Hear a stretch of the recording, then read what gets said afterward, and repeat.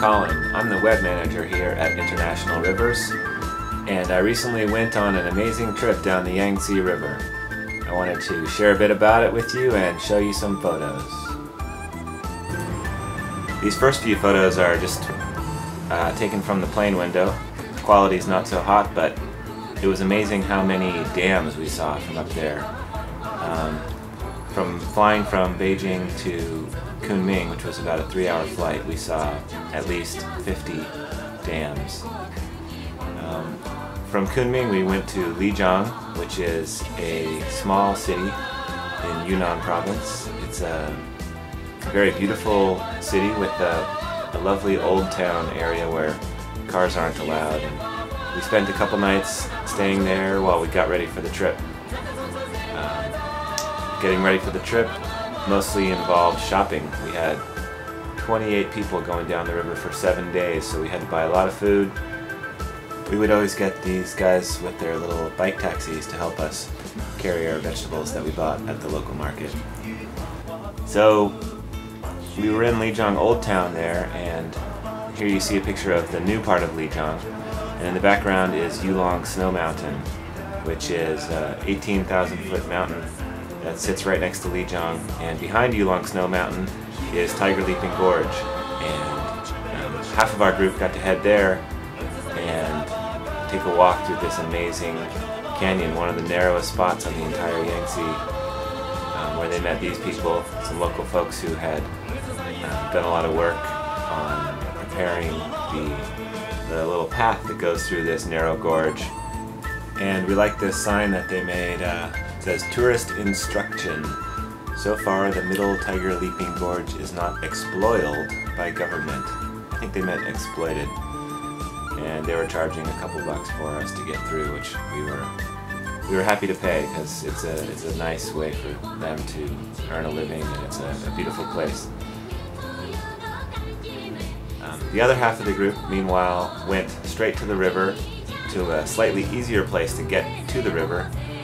However, the truck didn't quite make it all the way as far as we hoped. We almost got stuck here, but we were able to empty the truck without tipping over. So finally we got on the river. Right here you can see a classic Great Bend Rapid.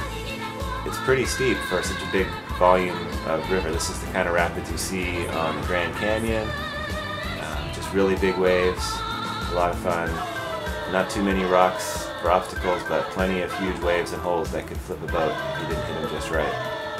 Here's one of the kayakers on the trip, enjoying a surf wave. Here's a good shot of one of our oarswomen bashing her way through a huge wave. Looks like the boat's about to tip, but she pulled it back under control there and made it through. So most of our trip down the Yangtze was just beautiful open gorges like this, sometimes with cliff walls as high as 1,000 feet, just rising straight up out of the river. The canyon itself was several thousand feet deep.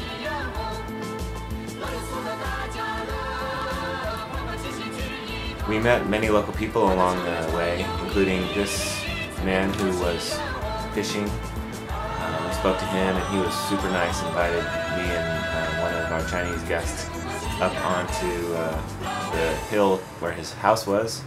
We went up there and had a cup of tea with him and shared some stories. Here's the first dam site we passed, the Liyuan dam site, and it's not too far along, but they already have done quite a lot of work cutting new roads into the hillside, and you can see all the rock that's been slid down into the river. They were also drilling into the river bed in order to kind of figure out where to place their different elements of the dam. And this dredger in the middle here, this drill rig, was kind of an obstacle for us, as you can see, with these cables running across the river. But after taking a good look and encouraging the folks out on the rig there to help us, we were able to get under those cables. A little further down we came to another amazing gorge. This one looked like two half domes stuck together with a gap in the middle. I mean, humongous straight up walls on both sides.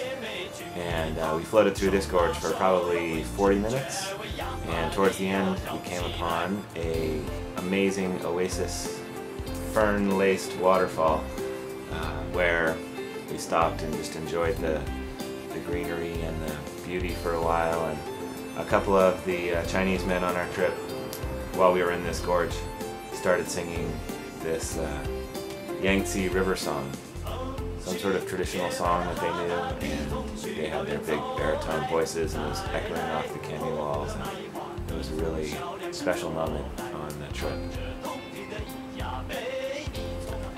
Here are a couple more local Nashi men.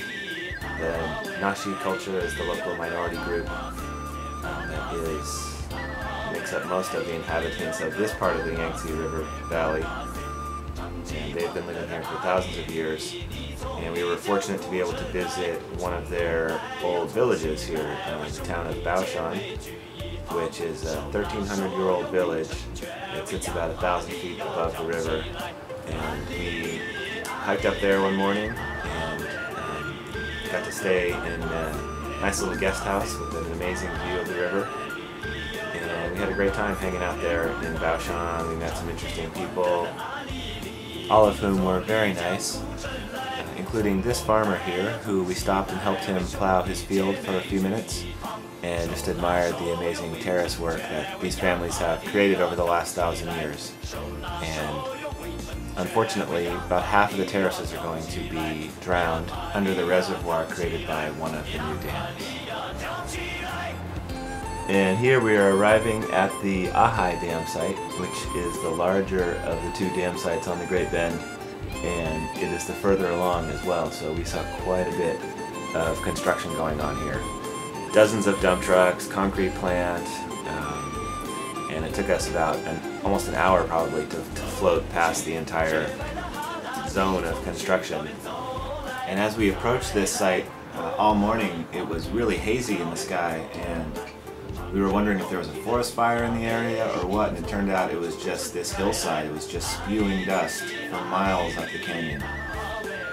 On a more positive note, here you can see one of our typical camps. There are these huge sandy beaches, and from the Ahai Dam down it was just a couple more days of great times on the river. There you can see big rapids and people working together to pull the boat downstream into the wind, and just more general hijinks and people having a good time.